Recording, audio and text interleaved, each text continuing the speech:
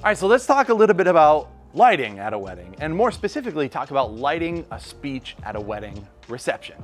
You know, if you've done it before, it can certainly be a challenge, and it can almost seem like everyone is working against you, whether it's the DJ complaining that you're ruining his wedding ambiance or something like that, or just the subject itself who just doesn't seem to want to stay put. They want to move out of your light, move back in, and they can be a pain as well. Lighting a toast well and lighting it super consistently is really entering wedding film mastery, where you get the shot that you want, you're also getting the audio that sounds great, and then adding light to it is really the third element that goes into it and just makes your wedding film sing. We're gonna talk about how to get a consistent lighting setup no matter what the setting is, every single wedding. Let's go do it.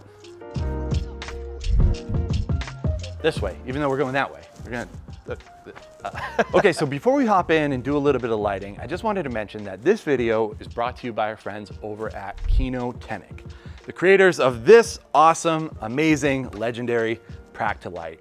This is the light that we're gonna be using inside, and we own plenty of them ourselves, so it's actually something we use week in and week out.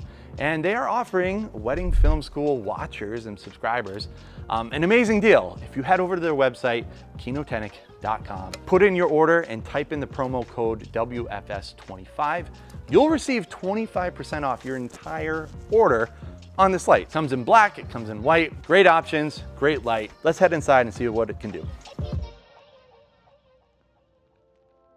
Let's talk through a couple instances. The first one I'm gonna call the 3-shot. And the 3-shot is gonna be when a bride and groom sits at their table and the person that's gonna be speaking is standing literally next to them. And I found that photographers and DJs tend to prefer this setup. It's a little less moving parts. I think it's just easier for most wedding vendors, but it can pose some challenges to you as a wedding filmmaker. The other setup is going to be what I call a 1-in-1 shot. And this is gonna be when the speaker is out, maybe on the dance floor, away from the bride and groom, kind of giving a more of a perspective of what the audience is looking at the bride and groom. And this is something that I'm going to prefer when I'm setting up my lighting because it allows us to have a little bit more control. So let's actually start with our lights themselves. And you'll notice that I have them on 12-foot stands. I really like the 12-foot stand because it just gives us a little bit more options. It also gives us a wider base at the bottom, which I think is a little bit more safe. We also have our lights that are mounted here with V-mounts. This is the Nano 98.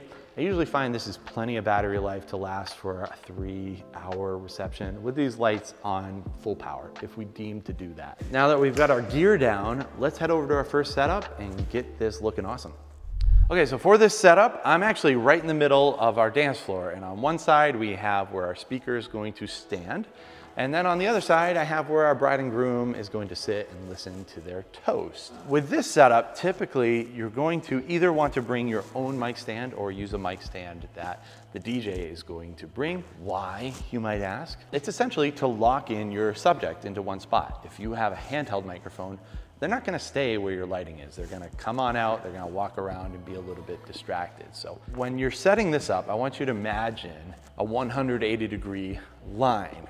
Essentially that leads from here all the way over to our bride and groom listening to the speech over here. I like to keep my cameras on one side. When it comes to positioning of your lighting, I think it really comes down to personal preference. I really enjoy a good 45-degree angle when it comes to these toasts. So if I'm looking at you, I'm looking at a 45-degree angle to my subject. The light is gonna hit this side of my face and have a little bit of fall off as it goes back.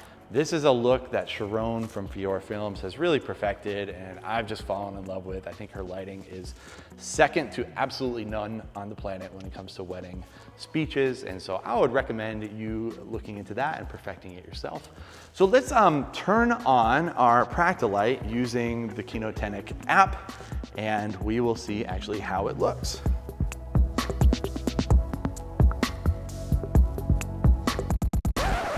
Ladies and gentlemen, welcome back to Michael's second wedding. Marsha, you look great tonight.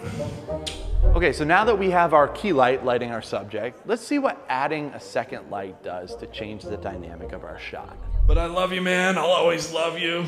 Marsha, You're a good girl. You're a good girl. You got a good man in your hands. And I can't wait for you guys to just bang out some old little Michaels just running around the prairie. Okay, so we have our key light, we have our backlight, and I really like the way that this shot has unfolded. In this case, there's a lot of hair light, but in general, I think it looks pretty great. There's some fall off on the side of our subject's face, and overall, a really great looking shot. Now let's talk about what this setup does for our bride and groom as they listen to this toast unfold. Okay, so this is where the bride and groom would sit, and as you can see, I'm sitting in some pretty good light. When you position both lights on the same plane, my backlight operates as the speaker's key light and vice versa. The backlight for the speaker acts as my key light. And I would generally be looking this direction, so essentially right into the speaker and into my light, and then having a nice fall off on this side of our faces. In my opinion, a 3-shot of the bride and groom and the speaker is going to be a little bit more challenging because I think there's a lot more variables to this. This table that they're sitting at could be a table that's a long table that has just 20 to 30 people at it, as opposed to just a single sweetheart table with the bride and groom. So I always think this is a little bit more challenging, but let's talk about what this setup is that we're currently find ourselves in. They're gonna wanna be pretty close. I still like the idea of a microphone stand, and I would recommend it to everybody because it just plants somebody here. It means they're not gonna go back and forth and get out of your shot. And I would just add to this section that if you can, you want to be a little bit of a control freak. And you know what? That's a little bit okay. Having conversations with the DJ, with the photographer to make sure that your shot is gonna work with them as well is pretty important in this process and is definitely not to be overlooked. So let's talk a little bit about our lights. So if I was gonna have a camera angle where you're sitting right now, I would like my key light to be probably at a 40-degree angle. And then I also have a fill light at probably a 40-degree angle so that I'm getting a nice key light, getting a little bit of fall off and a little bit of fill on this side. And then same thing with my bride and groom over here. I think it's a pretty nice look. And then also if you wanted something that was a little bit more dramatic, you could simply go to my Kinotenic app, turn that down, turn my fill light down a little bit more and really have a nice dramatic look. But you're probably gonna get a little less fill on the bride and groom. So I think something in the middle is probably a good compromise for this setup. I don't know where the microphone is right now. I can't see a thing. And I can't think of a better man than Michael. Okay, so hopefully that was a little bit helpful. Hopefully it gave you just some ideas on how to light speeches for your weddings. Again, this is important for you to just experiment and find what works for you, whether it's color temperature, whether it's the height of your lights, whether it's just the lights that you're using in general. I think it's pretty tough to get a great looking lighting setup with cheaper lights that you can't fully control. There are a couple quick tips that I'll just give you at the end of the video since you've been here for so long. And that's have an assistant. If you really want to master lighting, having an assistant can help a ton. We're in a room with a ton of weird light bulbs where you're raising lights up or down. Light bulbs can cast a shadow on people's faces or random little floral arrangements, whatever it might be.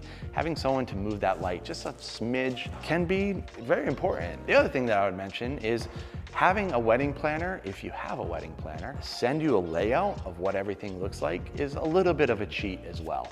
That's gonna be an easy way for you to plan ahead of time, maybe talk it through with your assistant, and really come up with a good game plan. Again, guys, hopefully this video has been helpful for you and at least given you a couple ideas on how you can better light your wedding toasts and speeches.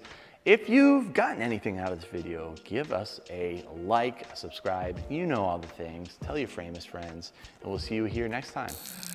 Let's raise a glass to Michael and Marcia. Marcia, is that your name? Is that her name?